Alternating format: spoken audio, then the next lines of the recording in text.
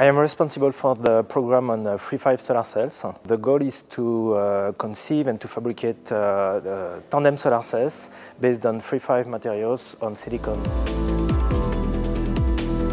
Actually, III-V semiconductors are based on elements from the column 3 and elements from the column 5 of the periodic table. The idea is to use the high quality of III-V semiconductors to fabricate very high efficiency solar cells. These materials have been used in the past to demonstrate the highest efficiency in photovoltaics, and so our goal is to go beyond the state of the art and to use this material and the amazing flexibility of these materials to higher efficiencies. The first output of our researchers are to demonstrate new concepts that could be useful for other technologies and low-cost photovoltaics. But we also want in this program to investigate new ways to fabricate III-V solar cells.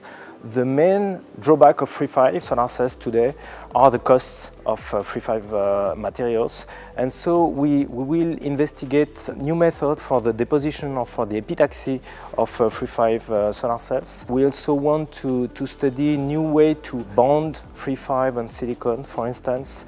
The main target is to be able to have a low-cost tandem solution based on III-V and silicon. We are very optimistic because we have roadmaps and we know that we have a lot of solutions to study.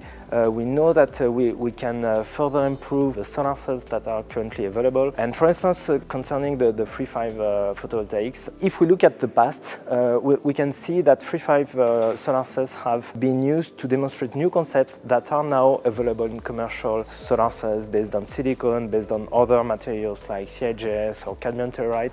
So we want to take advantage of these materials to demonstrate new concepts, and we know from the past that these concepts should be transferred and can be transferred to other materials, and they can go towards the commercial solutions.